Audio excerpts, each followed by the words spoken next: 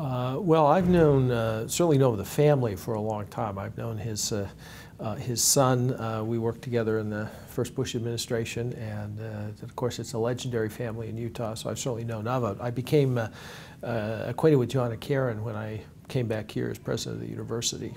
Jon's a unique combination of a tremendous, almost monomaniacal focus, a capacity to really focus, and yet to a purpose. I mean, even as he's building his business, you see his interest in doing it, not just to make money, but to create jobs for people and to create products that people really need and use, and do it in this remarkably ethical way. And then to turn his attention to the Huntsman Cancer Institute and his passion for cures for cancer. The same thing. You see this tremendous energy and focus and vision, and at the same time a capacity for work and for bringing others in to share that vision, and doing it in the most responsible and ethical way you can imagine. It's just a very impressive combination.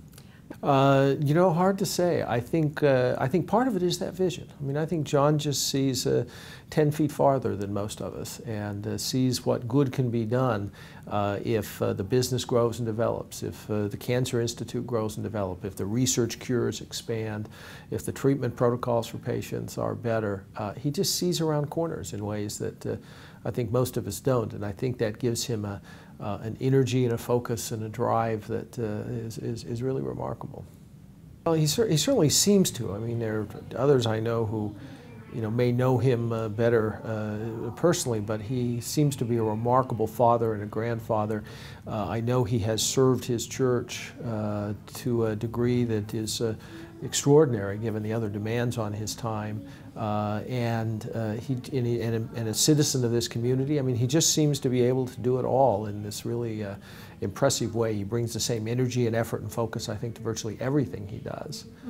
Jon seems to give the same energy and time and commitment to his family and indeed to his church that he does everywhere else. I mean, he served the church in very significant positions in ways you wouldn't imagine even possible given the other demands on his time, and done it in this wonderful way.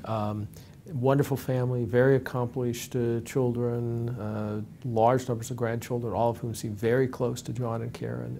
It really is remarkable to see the breadth of things that he does. But I think it starts in some measure from the fact that everything that he does is really fundamentally value-driven, that he has a set of values that guide him and direct him in everything that he does, from business to his philanthropy, to his family, to his church, to his community service. Well, I think the Huntsman Cancer Institute and the Huntsman Cancer Hospital, which are among the very best in the world, that sit up there on a hill as a testimony and a tribute to Jon and Karen's passion for this. It just simply wouldn't be there without what they've done. I'm struck by the fact that a group of philanthropists got together recently and agreed to give half of their wealth to charity and so forth. I think Jon was light years ahead of that group in terms of what he has already done, much less what he intends to do in the future. And we're seeing the progress. I mean, we had an event the other night where a doctor who had been doing cancer work for 30 years said the work he had initially done was entirely obsolete, and he hoped, because of the work going on at the Huntsman Cancer Institute with Jon's and Karen's support, would make the work he's doing now obsolete in 10 years. And I think that's a tremendous tribute to Jon's understanding of the importance of research, not just so we can treat people better, but so we can actually find cures. I think Jon is this unique combination of energy, passion, resources, remarkable values and kind of ethical standards combined with a real vision.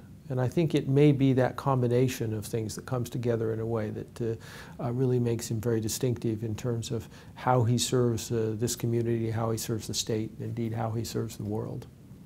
No, just congratulations to Jon. The word Titan is one that I think is easily and quickly associated with him.